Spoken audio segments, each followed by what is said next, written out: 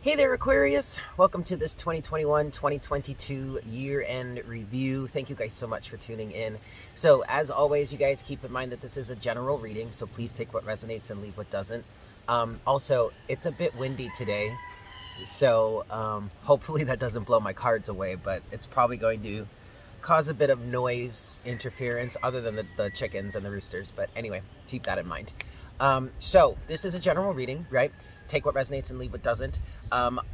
It is recommended that you watch this for your sun, moon, or rising. Your sun, moon, and rising signs will be the most likely the most accurate or resonant for you, with your rising sign being at the top of that list. But keep in mind that with this series of readings that I've done here for the collective, it is intended for you to be able to watch this for any placement that you have. So wherever you may have any sort of Aquarius energy, or whatever planets you may have in Aquarius, if you want to watch it from that point of view of the realm of that planet, then you are more than welcome to do so. But as always, sun, moon, and rising is most likely going to be the most accurate, with the rising sign at the top of the list.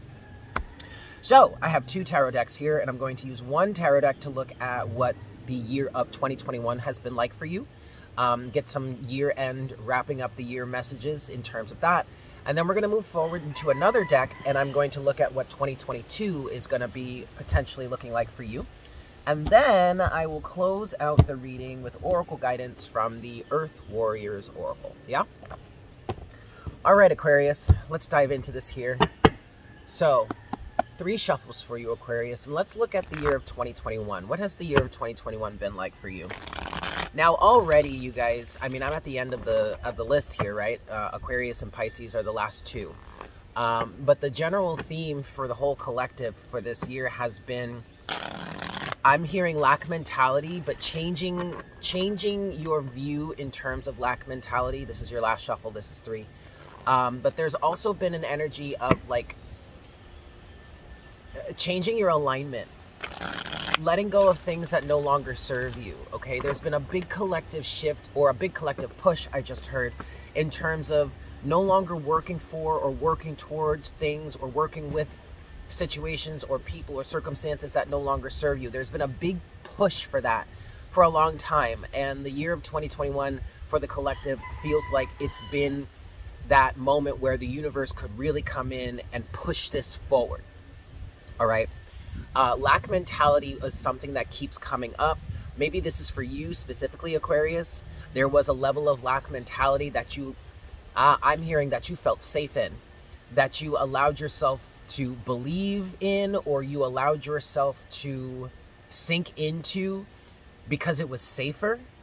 There's something about societal standards, or the people around you, or fitting in to the tribe, to the vibe, to the collective, or whatnot, whatever, by accepting some sort of limitation, some sort of limited lack mentality type focus. And that it feels like, and maybe this is for you specifically, Aquarius, and it feels like there has been a push here to get you out of that, to I want to say sort of leave some things behind, but it's not sort of. We're actually leaving a lot of things behind on a grand scale that no longer serve us, right? That are no longer in alignment with us, that are no longer resonate for us. And for many of us, it never really did. And so what I'm getting for you specifically, Aquarius, is that for some of you, you forced yourself to, maybe that's a little bit harsh, but you allowed yourself to believe in certain things so that you could be accepted by the community or the collective. And that was that was at a detriment. That was to your detriment to a certain extent. I won't say that it was completely detrimental, because ultimately you learned something from it, or at least you had the opportunity to learn something from it, to grow from it, to change, to evolve, to expand, whatever, okay? All right, so let's get into some cards here then. What was 2021 like for you, Aquarius? What year-end message? Yeah, look at that. The first card out is the Page of Wands with the Page of Swords, okay? Learning about a new reality, learning about a new identity, okay? The Page of Wands is definitely a type of energy that represents a change in alignment. I often say that the Page of Wands could be representative of like a midlife crisis, but it doesn't have to be as extreme as that. It's just a level of you changing your identity, you changing how it is you approach the world, the message that you have to send, to the world, or that what you want to bring to the collective. With the Page of Wands, you have that with the Page of Swords. And it's interesting because this energy, this collective energy of this big shift in our alignment, or what it is we work towards, or what it is we're driven towards, was coming through as the King of Wands for a lot of the other signs. For you, Aquarius, it's as the Page of Wands.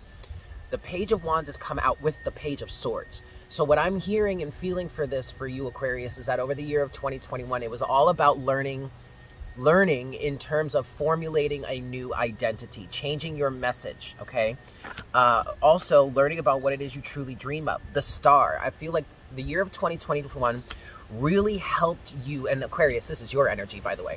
Yeah, the Star officially represents you. But, so you're showing up in your reading here. But there has been a level of you getting to a deeper understanding of who it is you truly are, or what it is you truly dream of, and getting yourself in alignment with that, wrapping up old situations, circumstances, or energies, the world, that have held you back from really pursuing this, the Star, what it is you truly want. I'm also getting a level of having been connected, or having formulated, or have a deeper connection with, or having healed your connection with your inner child.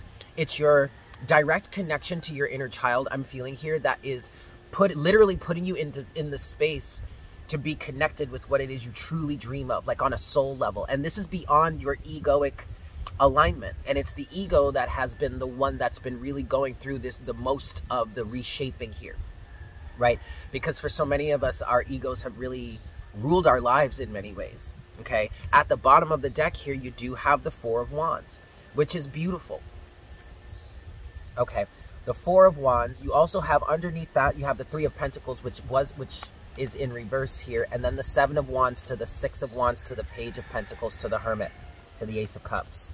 Yeah, so what this is saying here, Aquarius, Four of Wands is talking about the level of stability, spiritual foundation that you have within yourself that made it apparent to you with the Three of Pentacles, which is right next to that, which is in reverse. You didn't want to work towards the same old things. You didn't want to be the same type of team player. There was a level of not wanting to construct or continue working on constructing whatever it is you've been constructing. And this definitely has something to do with other people around you, right? There has been a level of barriers, or not blockages, boundaries. There's been a level of boundaries that you've been able to put up here, which has given you a level of victory, Aquarius, Six of Wands, in order for you to start a new path, Page of Pentacles, a new path that is in way more alignment with you, the Ace of Cups and the Hermit, okay? This is beautiful. You have one last card here that has fallen face down. It's the Two of Swords. But what I'm hearing is the Two of Swords is a past energy. There was definitely a level of denial that you were in the past that kept you from really seeing clearly. And Aquarius, other than the Star in the Tarot, you are also represented by the King of Swords, which is a clear, objective mind space, making decisions in terms of the facts, not from a place of emotion. But it's almost as if up until this year, you've been hiding from that, or you've been pushing that away, or you haven't been really willing to look deep down under the surface and see what was going on here. But the Two of Swords energy is something that you've really been able to overcome over the course of this year. Now, I'm not saying that was easy, because what I am feeling here, Aquarius, is that you kind of went into that kicking and screaming. Like the universe really had to push you to do so, which makes sense because you're a fixed sign. Fixed signs don't like to change. Fixed signs have a really difficult time with change, but because it goes against their nature. The nature of a fixed sign is to, in essence, continue the momentum that was set already, right? Like they're not trying to go any detours. They're not trying to slow down. They're not trying to speed up, nothing like that. They're just going at the same pace in the direction that has already been agreed upon or already been started, right? So when it comes to changing things, usually the fixed signs have, or potentially have, the most trouble with that. So there was a level of you kind of going into this energy or this shift kicking and screaming. But But regardless as to how it happened specifically, what went down and all that stuff, you made it. The change has been made. Or it's in the process of being made. Whether the change has been made or not at this moment, whether it's been changed or it's in the process of being changed, that doesn't matter. It just matters that you got through it. And you're willing to do this now. You're moving forward with this now. That's beautiful. So now I'm going to move forward. I'm going to give this 5 shuffles, and we're going to look at the year of 2022 for you. Yeah? This is 1. So, what is the year of 2022 looking like for Aquarius? This is 2.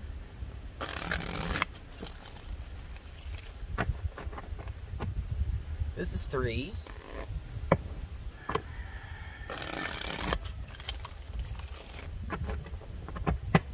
4.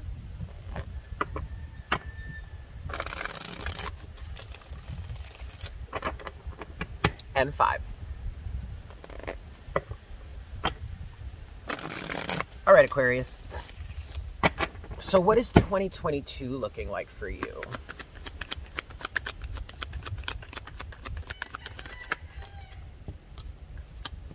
First card out is the King of Pentacles. That's very good. There's some financial abundance coming to you. Something that you've been working diligently on is going to be paying off, or is going to be showing up in your reality, in your existence.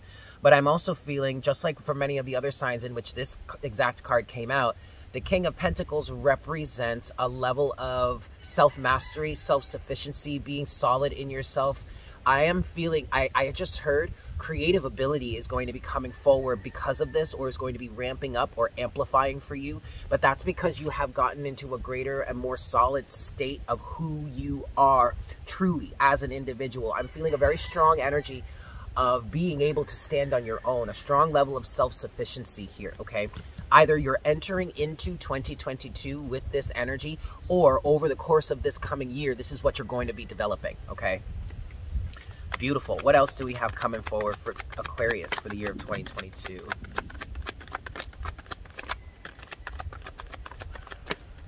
Okay. Overall energy is the 6 of Pentacles. I feel like, I definitely feel a level of you being this individual that's going to be doling things out, giving things out to people, or regulating finances, or balancing the scales for many people. And that's kind of your energy anyway, Aquarian, okay? But I just get this strong feeling that you're going to be in control, you're going to be in charge. You might end up being head of the household, or head of a group, head of a community, or something like that. Hi, Jinx. There's also a level of maybe finances that you'll be able to give out. If you're an investor, or you're looking to get into investing or something like that, I feel like you're going to have the space, the energy, and the finances to do that, okay? Let's look here. What else do we have?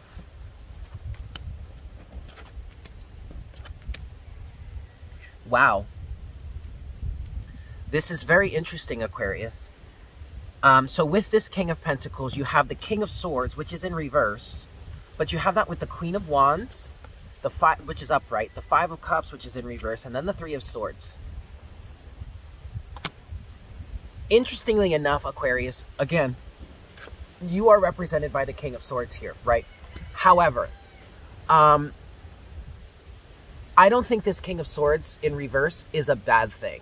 I actually feel like it's a good thing, because I feel like you're not really going to be giving any time or attention or energy or focus really to things that you're not trying to be in alignment with. Okay? King of Swords in reverse with the Queen of Wands upright. What's more important to you over the course of 2022, or at least what could be more important to you, or what the dominant focus could potentially be for you over the year of 2022, is what it is you really want to be in alignment with. What I'm getting with the King of Swords in reverse is that you're not open to suggestions. Like the King of Swords represents an objective point of view. A level mind, okay, that wants to hear all sides of the story, or gain all bits of evidence in order to make their decision, ultimately, from an objective point of view, right? But what I'm getting here for you, Aquarius, is that either there are family members around you, or maybe it's this community aspect I was kind of picking up on before. People around you that used to influence you, or be able to influence you, or be able to affect your decisions by giving you their opinion on the situation. You're not going to be open to that. No information from outside sources, because all that really matters here is what it is you are in alignment with, what it is you want to move forward with. You are releasing a level of sorrow. 5 of Cups in reverse in terms of the pain, okay? However, also what I'm getting with the 5 of Cups in reverse and the 3 of Swords upright is, in the past, you were stuck in some sort of mourning, some sort of sorrowful place, maybe feeling sorry for yourself, but a lack of, a lack of emotional awareness. Not being able to really handle the emotions of whatever it is you were dealing with, or I feel like there was a level of just feeling stuck in a low vibrational, sorrowful place. All having to do with a level of pain. 3 of Swords. But you're not going to allow yourself to be affected by that any longer, or at least moving forward in the year of 2022. And this is another part of the message that I really want to bring forward for you. I tried to record your reading yesterday, but I got rained out because I wanted to sit out here, right? And what was coming through in that message was the fact that I feel like many of you over the course of this year finally were able to tap into your emotions. And I don't want you to think that I'm trying to be disrespectful, or like I'm coming for Aquarius like that. The fact of the matter is that at your core, Aquarius, just like you're a fixed sign and don't necessarily do well with change, you're also an air sign. And as this King of Swords here, if you're going to be objective, there can be no emotion involved in whatever it is you're deliberating through or trying to figure out, right? So Aquarius has this, kind of gets a bad reputation for being emotionally detached. But that is a natural and intrinsic part of your energy, Aquarius. If you're going to be honest, objective, and fair and dole out what is balanced and just for everybody involved, then you cannot be emotional. You cannot allow your emotions to be triggered and enter into the situation while you're trying to figure out who gets what, when, where, and why, right? So this emotionally detached energy isn't necessarily bad. But for some of you, I feel like, or I felt like, what I was picking up on yesterday was that you kind of have been plagued by this. You've been, and maybe, you know, it started out as people coming at you, coming for you, this, that, and like 6 ways, sideways, talking about how emotionally detached you are and how unfeeling you are and blah, blah, blah, and whoop-de-whoop and all that bullshit, right? And maybe it started like that and you were just like brushing it off like, yeah, whatever, whatever. But then over the course of your life, as you got older, I want to say, that started to affect you more and more, or at least it became a level of being worse and worse and worse for whatever reason. But that finally broke for some of you out there. That finally broke, and you were finally able to get attached, not attached to, but connected with your emotions and maybe how it is you were truly feeling about some things. And so that's why you're not being objective here. Instead, you're being subjective. You're being subjective from the point of view of who it is you are and what it is you really want. King of Pentacles, Queen of Wands. And you're rejecting anything that has held you in this sorrowful state. And that's a big part of this reciprocity here. Most of this reciprocity that will be coming forward for you over the course of 2022 would be you being on the receiving end of that. You finding a way to reach your completion. Page of Swords, there's the Page of Swords again, to the 10 of Pentacles. The 10 of Pentacles being your ultimate long-term goal, right? And then here is the Ace of Pentacles that starts you on that path to reaching the 10. This is all at the bottom of the deck. But in order for you to do that, you've got to stay very, very clear, very conscious, very level-headed, right? and stay in alignment with what it is you truly want. Here's the King of Wands to that Queen of Wands. Okay? So all in all, Aquarius, I feel like this is going to be a good year for you. I just heard energetic understanding of your true emotions is going to be a major goal for you over the course of 2022. And no, that's not necessarily going to be easy, because emotions are not the easiest things to navigate. The King of Cups did come out in the reading yesterday for you, which was representing a level of emotional understanding and emotional maturity and fortitude to be able to weather any emotional storm that comes raging. You're really going to need to settle into being the eye of the storm. Learn how to do that, you know, develop that strength, because it is necessary. You can't really go through, and maybe this was part of why this affected you so much in the past, but you really can't go through life completely emotionless, because your emotions tell you personally whether you are going in the right direction for yourself or not. Jinxie butt, right? So if you're not connected to your emotions, then you're not connected to how you're truly feeling, and thus you're allowing yourself, or you're leaving yourself open or susceptible to manipulation by others and their feelings. So ultimately, I feel like all in all, this is going to be a good year for you, Aquarius, okay? Yes, Jinxie. Well, I'm busy. You want to sit in my lap? Well, come on in. Well, you can't see her, but, well, you can kind of see her. All right, I'm going to close this out. Get you some oracle guidance here, yeah? 5 shuffles. 1. Oh, see, there she goes again. Okay. 2.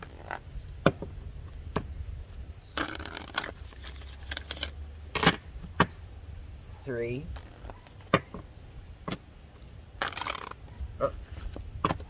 3. No, come on now. 3. 4.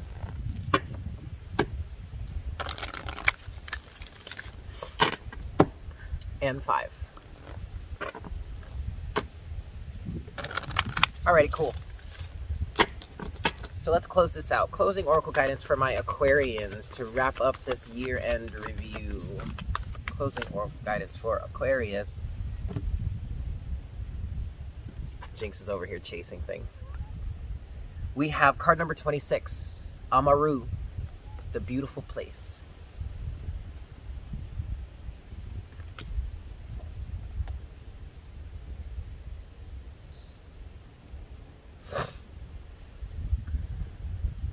Okay.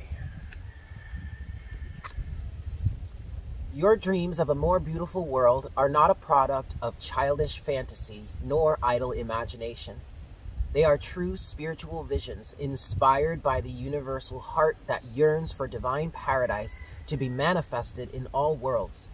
You have a life purpose to assist in the creation of divine harmony in the world through sacred activism and the expression of your soul talents. Believe that the beautiful world you long for is not only possible, but part of your spiritual responsibility to create. In a reading, this card says, don't be scared to face a problem head on. You don't need to be willful about a solution, but in facing the issues, you shall simplify the complexity and recognize the practical steps that will create healing change. Keep your mind and heart open as you ask for unconditional loving guidance and how you best evoke divine healing in any situation. There is an outcome available to you that is far more beautiful and divinely inspired than what you can currently envision. Ask for divine help and trust unconditionally in the assistance that will lead you away from the limitations of your current thinking into the perfection of what the divine wishes for you and our world. Okay, Aquarius, so there you have it. Thank you so much for tuning in. I hope this was helpful for you. If you guys would like this specific spread for yourself, definitely hit me up. I do have my email address listed in the description box below. Just let me know that you would like this specific spread for yourself, and I will get you all set up. But with that said, I hope you have a great end of the rest of 2021 and an even better 2022 ahead. Yes, I'm sending you all so much love, and I look forward to connecting with you again for our next reading very, very soon. Take care. Bye.